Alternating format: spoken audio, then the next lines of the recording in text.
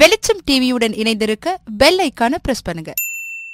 திரையரங்குகளில் அரசே ஆன்லைன் மூலம் திரைப்பட டிக்கெட்டுகளை விற்பனை செய்வது தொடர்பாக சென்னை தலைமைச் செயலகத்தில் செய்தி மற்றும் விளம்பரத்துறை அமைச்சர் கடம்பூர் ராஜு தலைமையில் ஆலோசனைக் கூட்டம் நடைபெற்றது.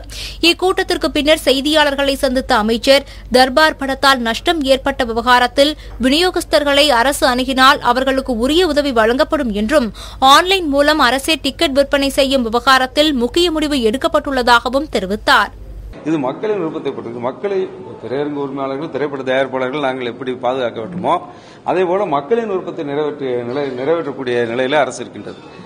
அந்த அளவிற்கு அவர்கள் குறைந்த கட்டணத்தில் இந்த ஆன்லைன் டிக்கெட் மூலமாக வருகின்ற நேரத்தில் ஒரு படத்தினுடைய தன்மையும் முழுமையாக வெளிப்படும்.